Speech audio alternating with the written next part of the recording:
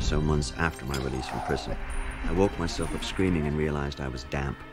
In my sleep, I'd somehow managed to lose control of my bowels and my bladder. I was a stinking, reeking mess, just from the sheer fear the nightmare was causing me.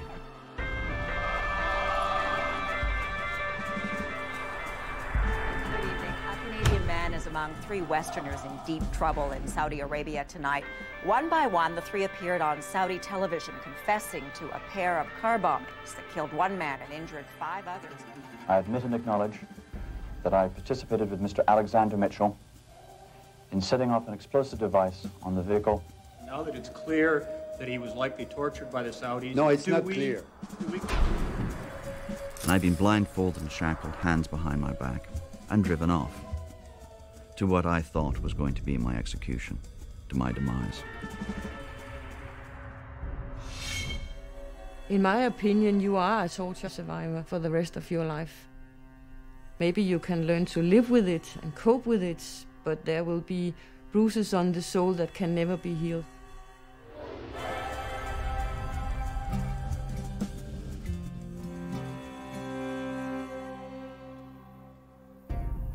William Sampson remains a damaged man to this day.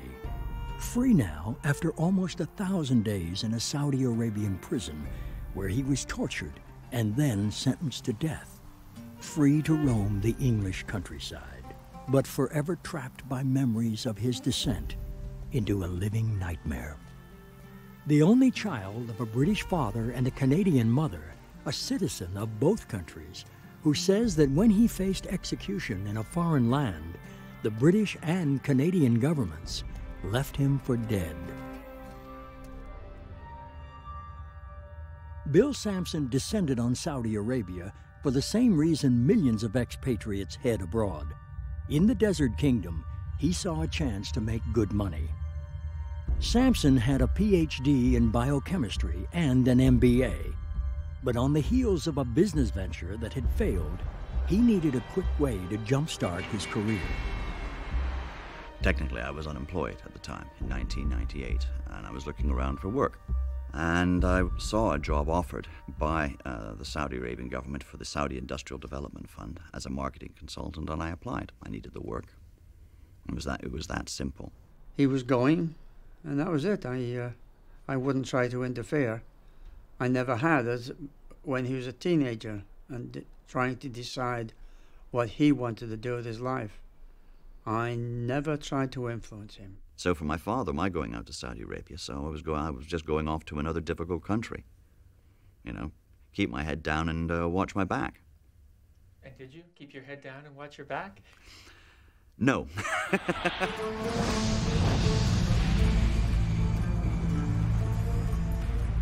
What Sampson calls a difficult country is a kingdom steeped in ancient traditions, jolted into rapid Western-style development, fueled by oil. Oil money feeds the coffers of Saudi Arabia's ruling royal family. Saudi Arabia is the birthplace of Islam. The holy city of Mecca attracts millions of Muslim pilgrims every year from around the world. But by Western standards, Saudi Arabia is an insular, repressive place.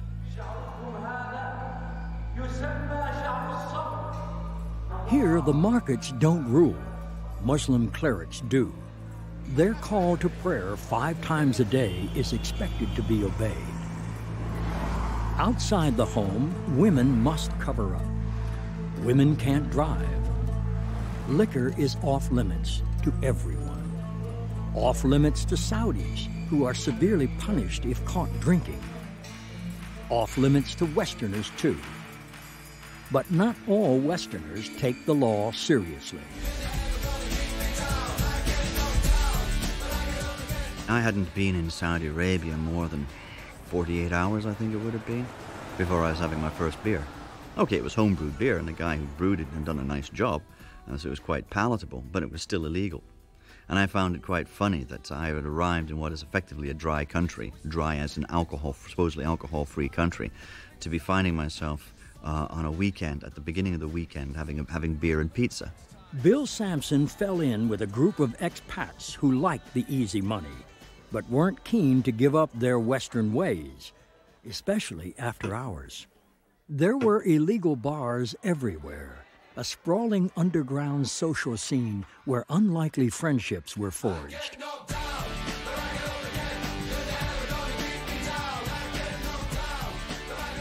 There was Ralph Skivens, who worked as a trauma nurse.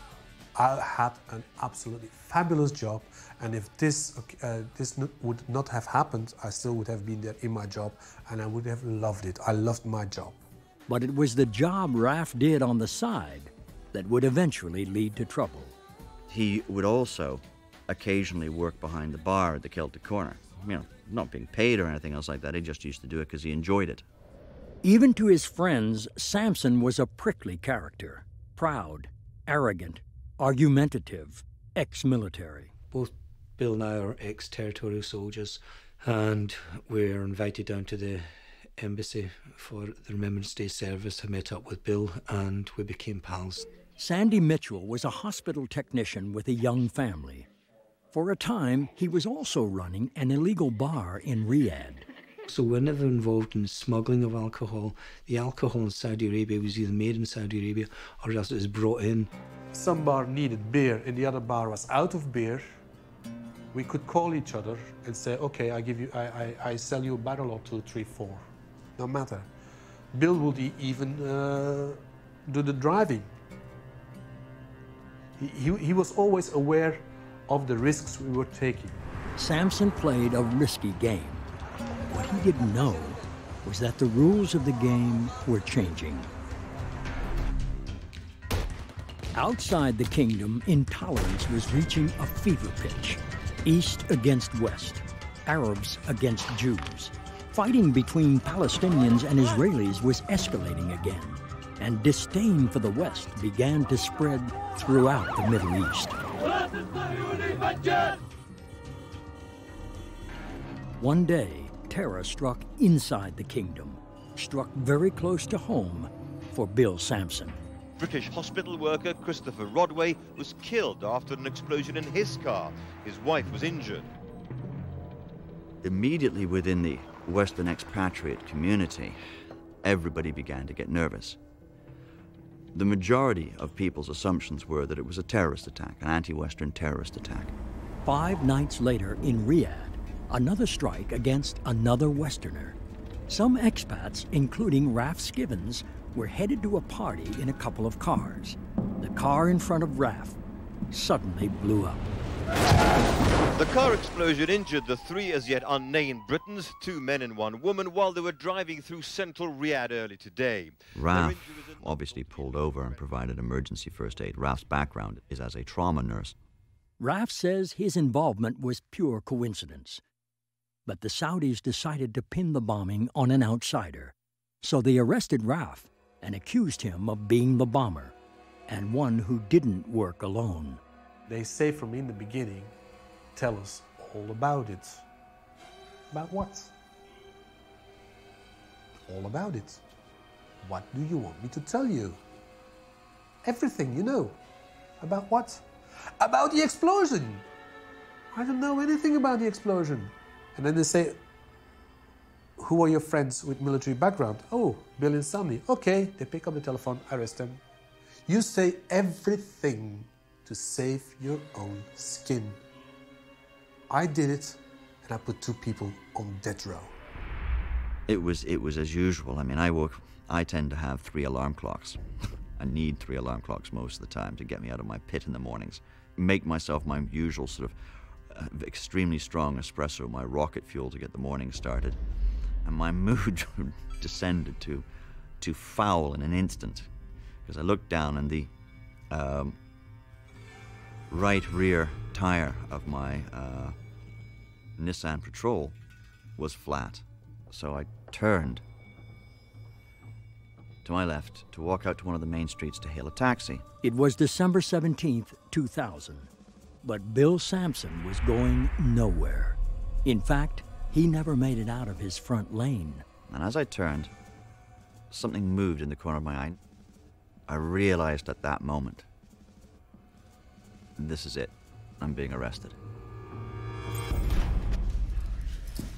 Sampson was taken immediately to the interrogation center. of the Saudi intelligence service, the Mabahef.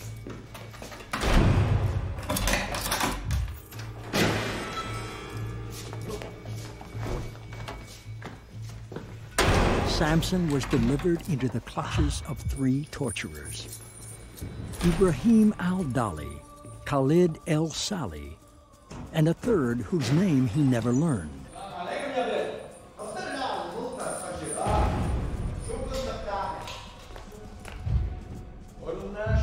I mean, I'd been subjected to whole loads of crazy accusations. That I was a bomber. That was the first crazy one. That I was a drug smuggler. That I was an alcohol smuggler. That I was a homosexual. And each one of the accusations they were leveling at me was carried with it, potentially under their law, the death penalty.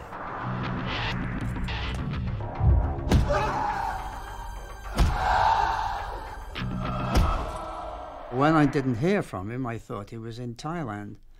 And it wasn't until after the New Year I tried to phone him, and his phone would ring. I would get the dialing tone, but I didn't get through.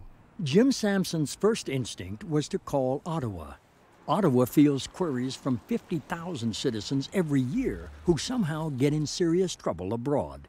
That's 1,000 cases a week. I was on the phone, I think, to Mel MacDonald, our ambassador there, and then you've been talking to him, getting his take on all of this as well, because he was certainly in the loop in terms of, because he was out there trying to find Bill. His people were involved in all of this. Then you talk to the minister and his people and other people in the department about what's going on here, what do we do here, what's the game plan here. Certainly the Saudis seem to have a game plan to deny the Canadian embassy any access to Sampson. In those first weeks, Canadian officials knew very little. They were told Sampson had been arrested, but nothing more.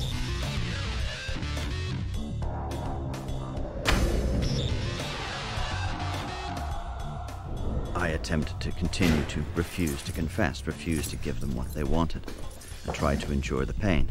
In part was the fact that it might well be that they will give up on their accusations. They might decide that they want to fit the crime to somebody else. That possibly an embassy, Canadian or British, might find out where I was or find out where Raf was in the case of the Belgians, and it would bring an end to it. So I knew that for whatever reason I had to hold on for as long as possible. But his torturers were getting impatient, so they began a procedure called phalanga, beatings on the soles of the feet that don't leave lasting visible marks. And I was made to sit on the floor, draw my knees up to my chest, and put my arms around my knees. When this was done, I was held in place while Khalid inserted a metal bar between my forearms and the back of my knees.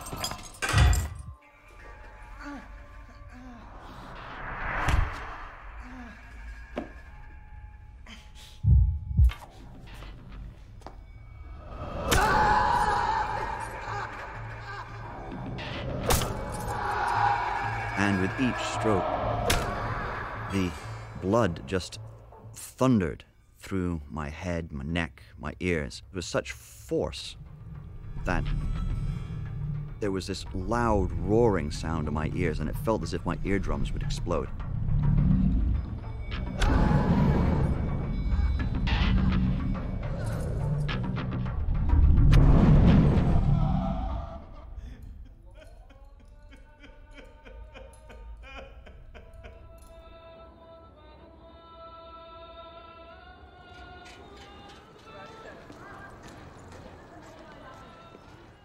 The most horrific thing is waiting for your torturers to come back to you, because when they weren't torturing me, they were torturing Bill Sampson in the room next door. And when they weren't torturing me, I was left to stand on one leg and listen to Bill's screams, and those screams still haunt me. Sali and Ibrahim would come down and say, "For God's sake, why doesn't he cooperate with us?"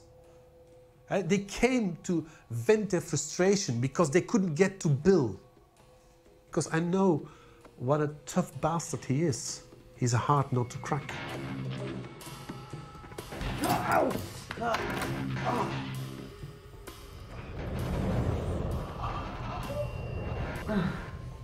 After 5 days of beatings, his torturers still hadn't broken Sampson. What his Saudi captors couldn't possibly know is that their prisoner had always been a handful and had never had much love of authority. He had a hard childhood. Not economically hard, but emotionally. He didn't grow up in a very healthy environment as far as his mother and I were concerned. There were lots of problems in the home.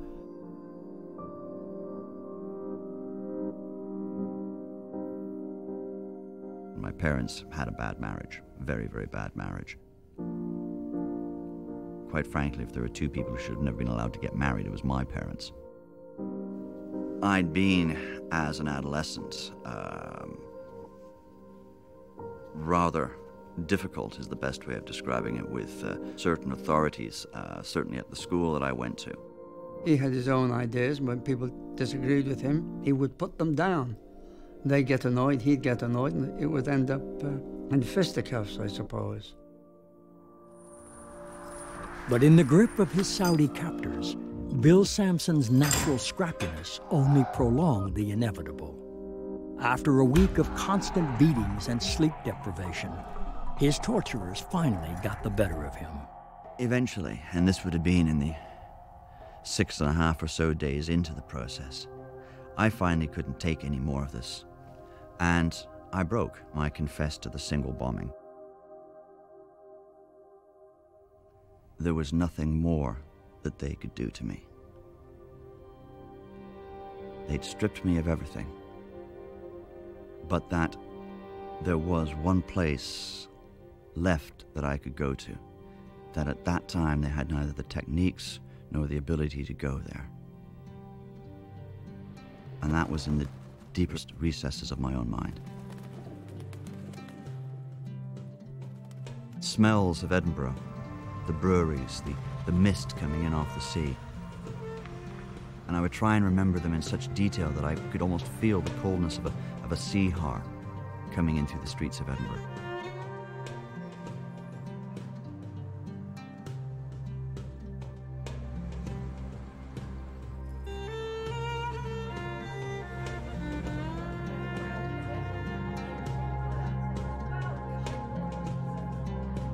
Because those memories were what made me. And those were memories that the only way that they could eradicate them would have been to eradicate me. And that was something I no longer feared.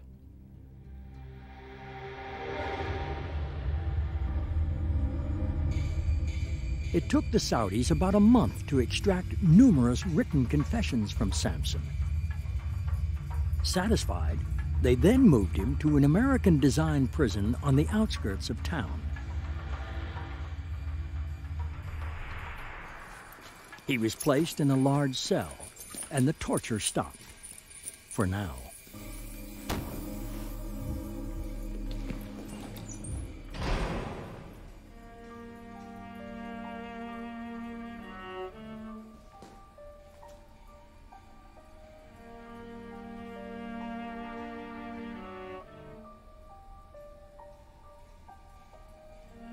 I probably spent a little over 2 years in these 10-man cells.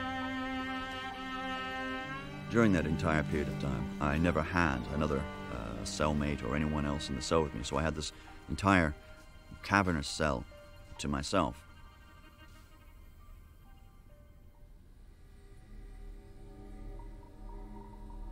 Sampson clung to the hope that at some point either Canada or Britain would come to his aid. And then, 43 days in, his hopes rose. Sampson was told he would get a visit from the Canadian embassy. However, his torturers set in on the meeting and monitored every word. I was told exactly what I was allowed to say and not allowed to say. And effectively, they didn't have to tell me that I would be tortured or abused if I didn't say the right things. And then 2 members of the Canadian embassy were then ushered in. The first consul then began to read off a sheet prepared questions. Have I been well treated? Have I been abused? Have I been tortured? When I was asked those questions, I answered no, I hadn't been tortured, that I hadn't been abused. I made a mistake. I should have stated what had happened to me in prison. I should have made it clear that I'd been tortured and abused, regardless of the consequences. After that first perfunctory embassy visit, Canadian officials were relieved to establish that Sampson was alive. For Sampson, nothing had changed. He was back in his cell, feeling utterly abandoned, utterly alone. I detonated the explosive device using a remote control switch. Mr. Mitchell and I then headed south towards Al Jazeera. 6 weeks after he'd been arrested, hidden from view, tortured, forced to confess, Bill Sampson's story suddenly was everywhere. And I switched on the television, and the only thing I remember from the news was seeing Bill on the screen. Well, it was, even now, I can feel that terrible feeling in my stomach tightening, and I had that for the next 2.5 years. I was standing in this newsroom down there by the news desk when, on one of the rolling news channels, we saw the confessions. I think it was Sandy was the first. I confirm and confess that I was ordered to carry out an explosion. When the confessions, so-called confessions, were aired, it was huge. I mean, it was shocking. We didn't really know anything. No one had heard of Bill Sampson or the other men. No one had even heard of the incidents that they were alleged to have been involved in. The million-dollar question is why? That's a question I cannot answer. I have no answer for the reason why we were really arrested. I cannot answer why we were really forced to confess to things we haven't done. I cannot answer why we were forced to confess to terrorism. One theory was that religious extremists were behind the bombings, a backlash against Western ideas, Western money, Western influence. The royal family didn't want their Western investors scared off by even a hint of domestic dissent. So Saudi Arabia's rulers looked to lay the blame for the bombings someplace else. Another theory was that Westerners were a convenient scapegoat for Interior Minister Prince Nayef, who controlled the security police, the Mabaheth. What is certain is that Sampson is an expatriate, allegedly at the center of 2 murderous bombings and 1 mysterious confession, far from home. The British government didn't appear eager to antagonize its Saudi friends. I think the British government should have worked harder to get these men out of jail. You know, Saudi Arabia is a huge customer of British arms. We have major contracts on in all sorts of industries with Saudi Arabia. Were they bootleggers? Were they spies? Were they guilty of anything? No one in the West could answer these questions. The Saudi authorities weren't providing answers, and they weren't providing the detainees with any way to defend themselves. That those people did not have access to lawyers at the beginning. They did not have access to lawyers when they made their confessions. First time they had that access was few months after the confession, the televised confession. The British government eventually hired Sheikh Salah al-Hejlan, a prominent lawyer well connected to the Saudi royal family. In fact, Bill Sampson's torture continued even after his broadcast confession. There were more bombings in Riyadh. The Saudis wanted more names of more Westerners. So the Saudis beat Sampson into giving up the name of his friend Les Walker, who was promptly arrested. But by now, in March of 2001, Sampson's body was giving up on him. The pains that I'd been having, which had migrated from the simple pain in my forearm to both the forearm and the back of my arm, the shoulder blade and the front, and now the front of the chest, came back in this all-searing primary pain in the front of my chest. And I just collapsed. I just dropped like a rock. I was fighting for breath, and I knew I was having a heart attack. I remember very well the level of anxiety on the part of the Saudi government and the various institutions to see that this operation will be successful and he will get the best medical attention, and he did. Certainly my near death did cause them some anxiety. So the very fragility of my own physical body at that time became a weapon. It became a lever. A lever that triggered immediate results. The torture stopped, and for Sampson, conditions finally improved. Sampson was even allowed a family visitor, his father. Now, I wasn't particularly happy with him coming to Saudi Arabia, particularly not as I'd already seen threats made against him during my interrogations back in March. But Sampson also saw his father's visit as an opportunity to pass on a message he hadn't shared with anybody else, that he'd been tortured, he'd been abused. He was pale, his eyes sunken and sort of blue, you know, becoming blue underneath the eyelids. He was in a very poor state, physically. We simply shook hands when we met. There's no hugs or kisses or big emotional scenes. Jim Sampson passed on regards from friends in Canada and Scotland.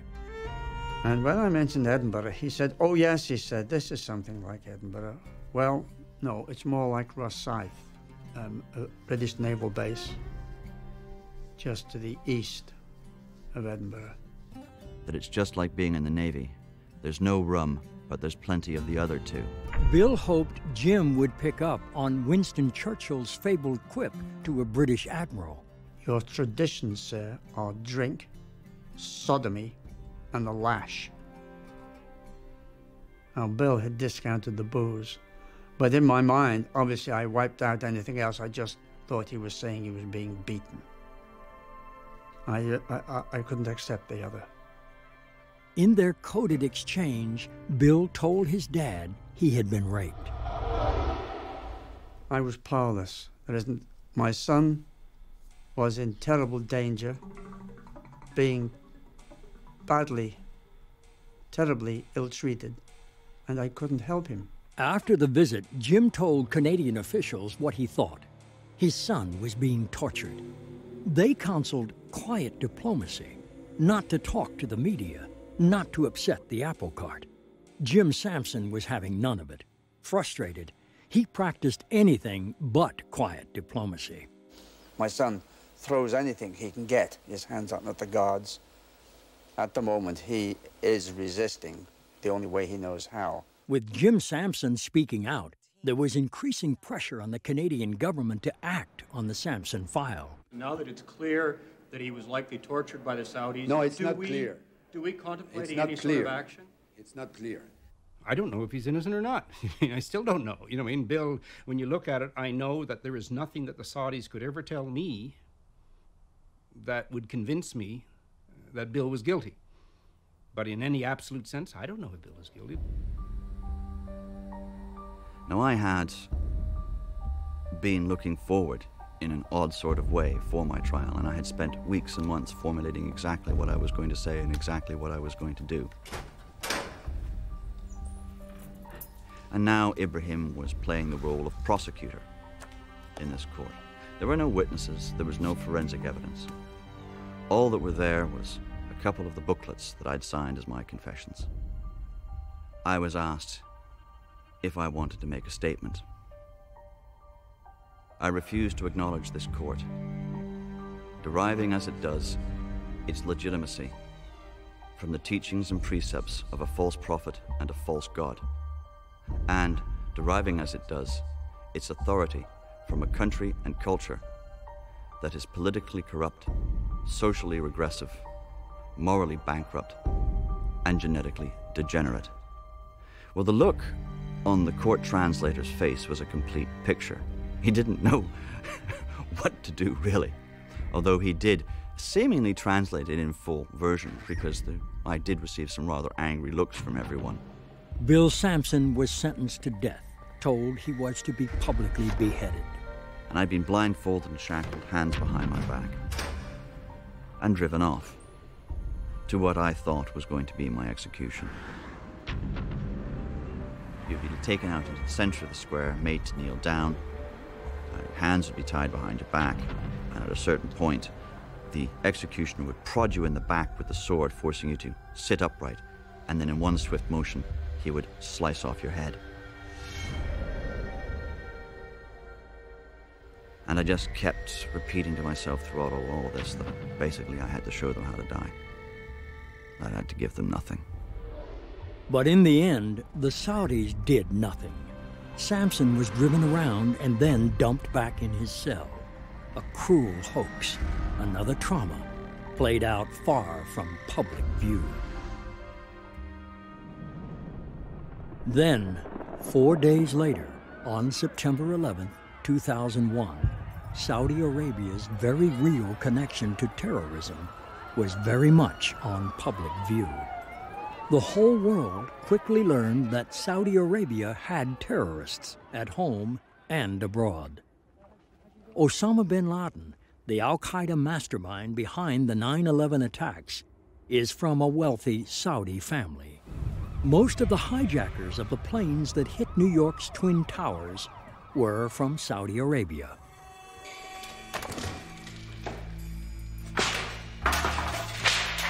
Sampson had no idea of events outside his cell, no idea that he was now a player in a much, much bigger drama. The day after 9/11, he had another visit from the Canadian embassy. This time, having just faced death, Sampson's resolve had grown.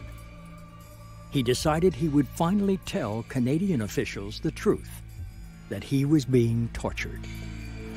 I then mentioned that now that we are about to discuss our case, shouldn't we talk also about the torture? And the response of the first consul was to tell me that it was to dismiss it and tell me that it was not helpful and irrelevant. But Ottawa was concerned for Sampson's safety. They dispatched Foreign Affairs Minister Bill Graham to Saudi Arabia to plead for Sampson's life.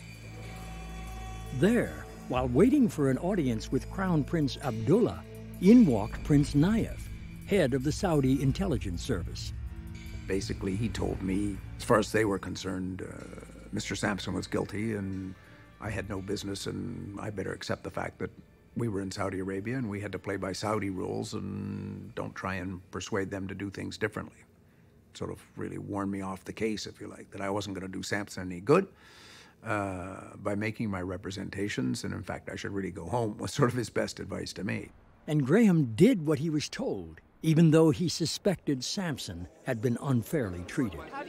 One thing they would suggest is that I don't answer hypothetical questions from the press which could be prejudicial to his case. And I think, gentlemen, we should all respect that. In my view, personally, the confession was extracted under torture. There's no suggestion whatsoever that he's guilty of any offense. So why didn't the Canadian government say that publicly? To issue a statement, yes, he's tortured. What do you do in Saudi Arabia? The Saudis didn't stop dealing with you. You still got to deal with that government on the ground if you're going to expect. There's no power on earth that's going to move the Saudi government. Often one hears, oh, well, Saudi Arabia is different, that things need to be done there quietly, need to be done there with dignity. I don't quarrel with that. That's absolutely fine. But if you've got somebody who basically is about to be put to death, at that point, you need something a bit more than just quiet, dignified approach. You need a really clear statement of principle of why this kind of thing is not acceptable. We've taken ambassadors out of countries when we've had difficult situations, and it hasn't changed one iota, probably has made it worse. I think it's absolutely fair to say that at a certain point, failure to speak out about human rights abuses in any country is a form of complicity.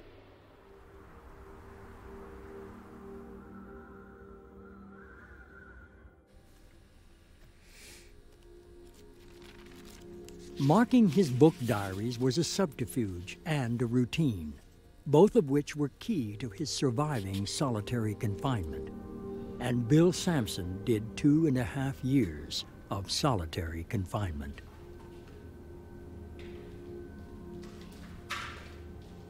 for me, I prayed a lot. I dreamt about my family, I dreamt about my life and how I could have changed it.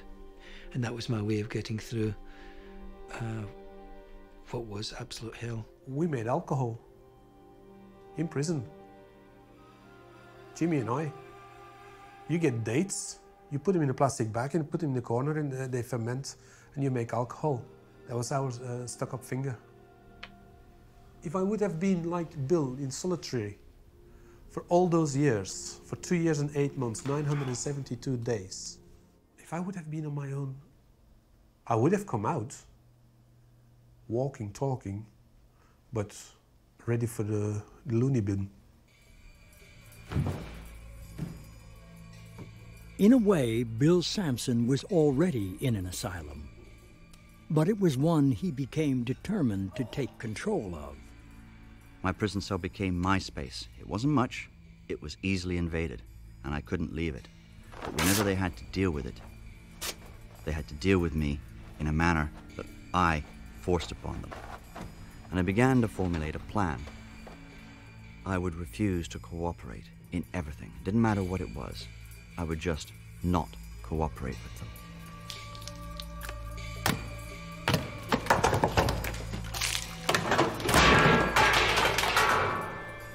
We were given a 2-inch foam mattress and a blanket. Bill didn't have that. Bill was sleeping on the floor. They'd taken away his mattress was a form of punishment because he wasn't cooperating with the guards. I believe he had bitten them a couple of times as well. So whether it's a Canadian thing or whether it was just Bill protesting against being a vegetarian.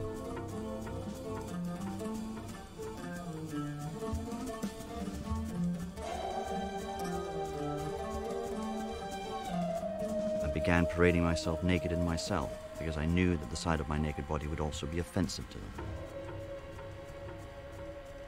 I washed myself effectively in my own feces, making it even more difficult for them to handle me, and even more disgusting for them to handle me.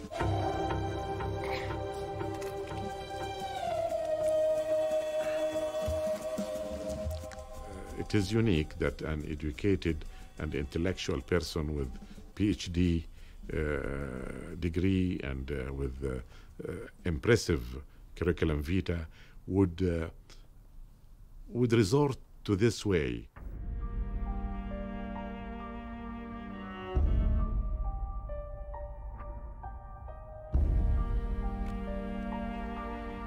Book 3 in the Sampson saga, the start of his 3rd year in solitary confinement. The corners of his book diary mark the days and nights, while in the corners of his mind are snatches of memory, desperate lifelines to the outside world.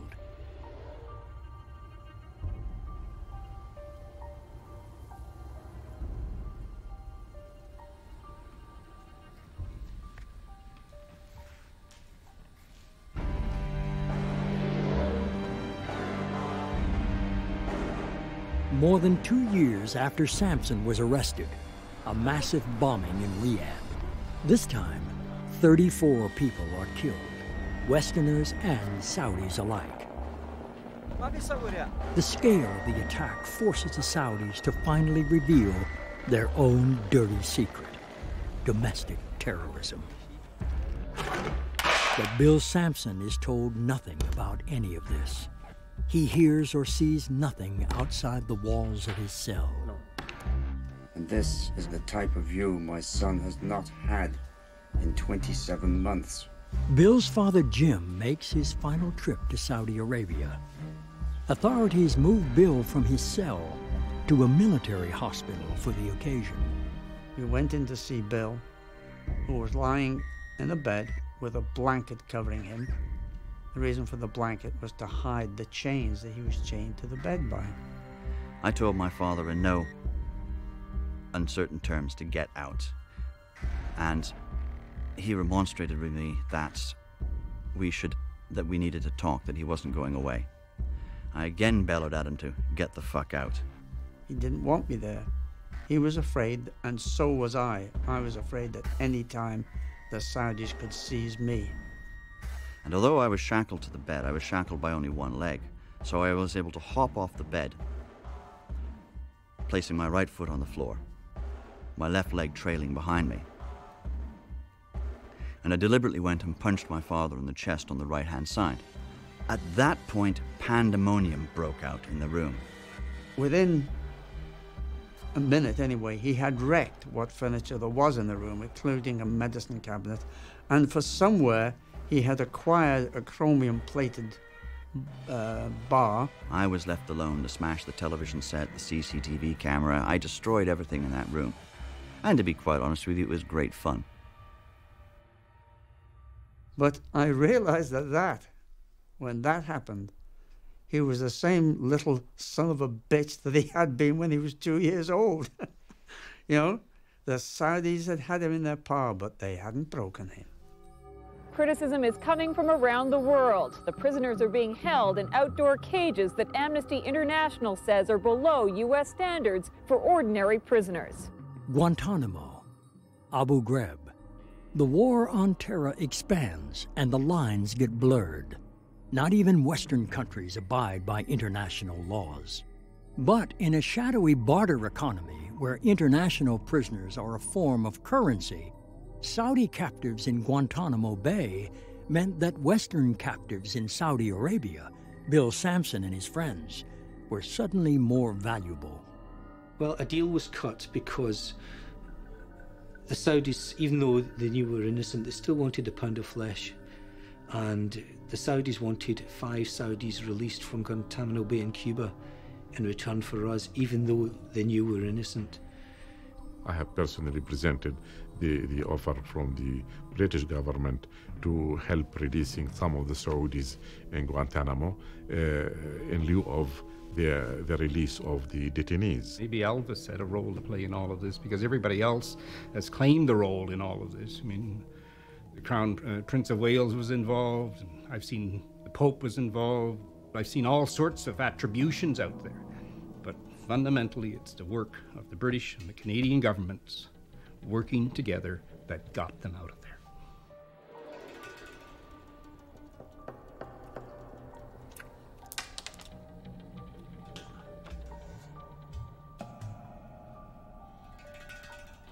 I was lying on the floor, as was usual by that stage, reading a book and beginning to slowly get sleepy, ready to drift off to sleep, when I heard the double click of the door. First thing I noticed was the stench. It just hit me. There was no air conditioning. There was the stench of urine with feces and just filth. He was skin and bone. His body was covered in sores. The walls were covered in shit. The toilets were all blocked. The room was filthy. It was hot. It was like walking into a sauna. When I told him we're going home, he says, "Fine, I'll go like this." I said, "No, I think you're going to have to shower, mate, and get some clothes on." He says, "No, they've kept me like this for 32 months. This is how I'm going home." So well, it's not going to happen, Bill. You're going to have to get dressed, otherwise they'll leave you here. So I walked over to the other side of the cell. I asked the guards for some soap and shampoo, which were then brought into the cell, and I had my first shower in 2 years.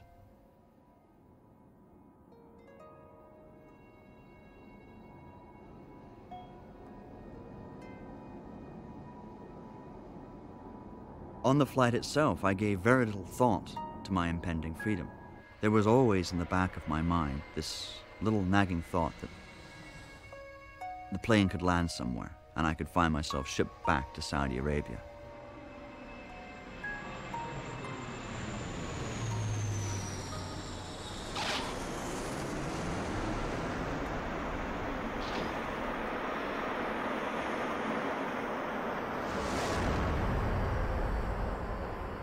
And I remember walking out the top of the steps and standing for a second, and I smelt the jet fuel and the humid air, because London was suffering a horrendous heat wave at that time, and drinking in the sights that I saw before me of Heathrow Airport that I recognized. And it was at that moment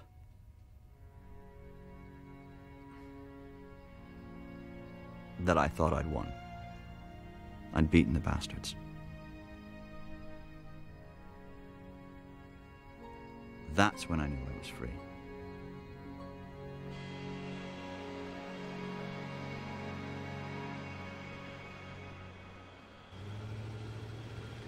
I am proud of him, the way he survived.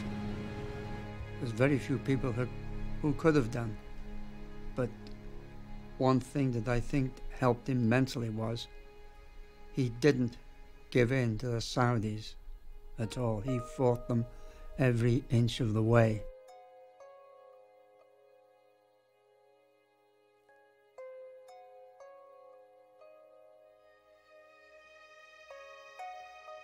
James always promised me that I would be the first reporter that Bill would call when he was released, and I was. We spent, I think it was 7 or 8 days, working together in a flat in London. It was harrowing. He screamed, he cried. It was a very difficult story for him to tell. He did report to me after that as we went through the process, he began to sleep better, and by the end of it, he had his first full night's sleep, I think, since he had been arrested in Riyadh. Back home in Brussels, Ralph Skibbons is like all the former detainees. He's struggling to piece his life back together. When Bill and I spoke to each other on the first time on the telephone, we both cried. Because he felt sorry for me, I felt sorry for him. In a way, Bill Sampson has plenty to be sorry about. He's unemployed. He lives alone in a social housing flat in northern England. He's in poor health, and he's haunted by a sense of profound injustice. He wanted independent confirmation that his confession was extracted under torture. Sampson went to Copenhagen to the Parker Institute, which specializes in identifying torture victims. Doctors there verified that he had indeed endured phalanga, the beatings on the soles of his feet. Now, if we go back to William Sampson on the left side, these are the changes that we've only seen in phalanga survivors. He described torture methods I was familiar with, and my findings were also consistent with the methods he claimed to or alleged to have been exposed to. So in my opinion, he is a torture victim. William Sampson says he was tortured, his teeth smashed out, sacrificed, he says, by the Canadian government that did nothing to stop it.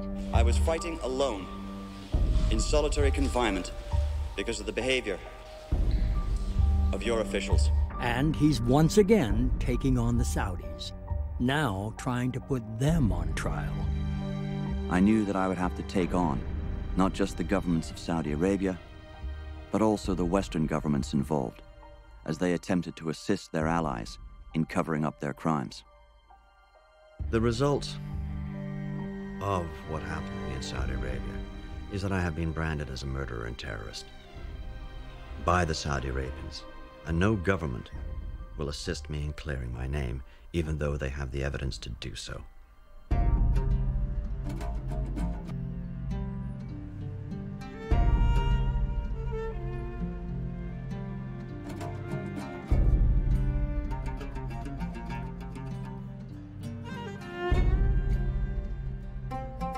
For a long time in my prison cell, one of the recurring themes or recurring dreams that I had in my fantasies was a return to Edinburgh, where I would sit on the summit of Arthur's Seat in Holyrood Park, slowly sipping a decent single malt whiskey.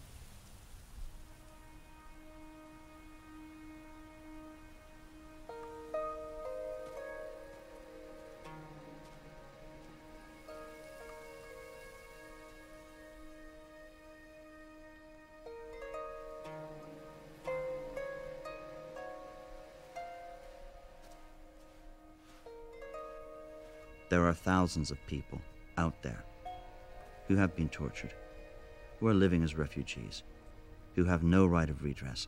No government is investigating, no government is pursuing those that torture them. So we have to fight to represent ourselves. And if I can contribute to that struggle, using my case to do so, then I'm going to continue to do it. It does not make me particularly popular with a large segment of the political establishment, I'm quite sure. But I really don't give a damn.